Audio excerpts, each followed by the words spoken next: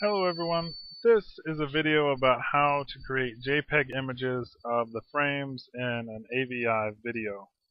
Currently the only code I know to use deals with AVI, so hopefully your videos are in that format. I didn't write the code that's going to do the work. It's freely available at MathWorks MATLAB Central File Exchange, and there's a link to it. I'll show it here in a second. It will be available in the link below.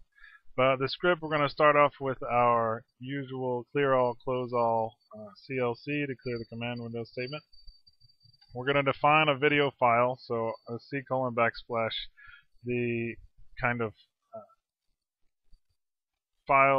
the file location and the video name. In this case, it's called train.avi. I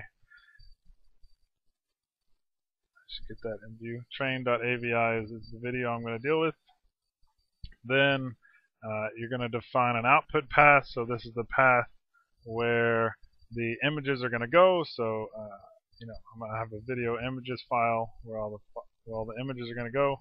We're going to set the pic format. I'm going to use JPEG here, and then we're going to use this video to pic function. Okay, so this function is available at the MATLAB Central website. If you go to this link, File Exchange, video, all of this, and then video to pic.m. You can just Google video to pic.m and it'll be the first link that comes up on the search.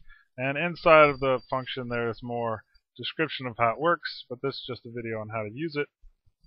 And then so let's say my train video is something like this, where I just have a train going by. When I was stuck behind a train, I just took a little video. And so then I can run this script. If I run it, then I will get a file that looks like this, where I have all of the different images from the video itself, and I can scroll through them and watch them go by. So this is it's a very simple.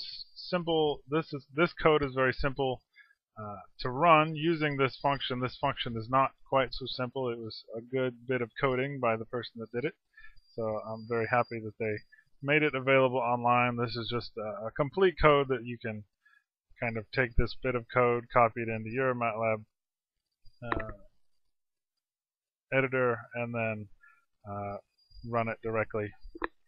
All you want to do is copy the code off of the website